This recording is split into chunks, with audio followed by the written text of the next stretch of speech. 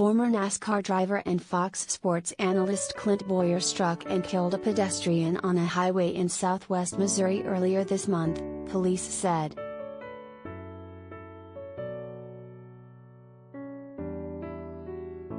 The crash occurred June 5 on an exit ramp off of US 54 near Osage Beach, Missouri, according to a crash report from Lake Ozark Police.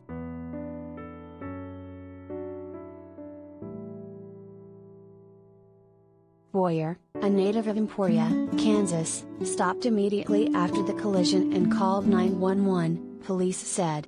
The woman, 47-year-old Mary Jane Simmons, of Camdenton, died at the scene.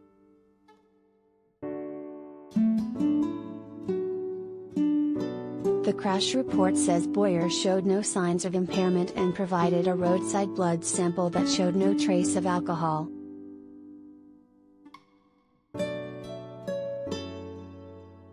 A crystalline substance was found with the woman's belongings, and residents at a recreational vehicle park where she was staying said they believed she was under the influence of drugs, according to the police statement.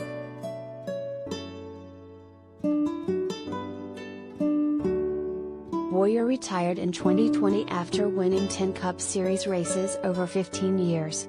His sense of humor has been a hit in the Fox Sports booth since jumping into that job as a second career.